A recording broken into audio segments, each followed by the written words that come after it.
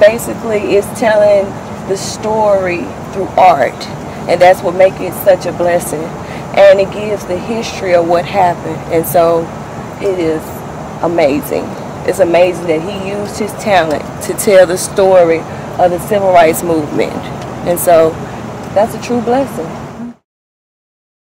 I don't talk much, but I'm asking people to support my cause.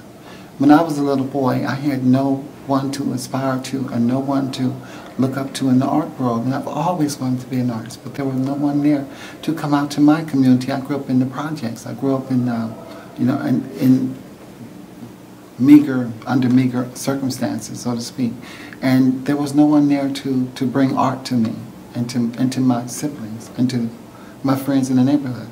And I want to be that person to do that, to share it with people who otherwise won't be able to meet artists who are actually making a living at what they do, or to meet artists who are inspired by everyday life and everyday people.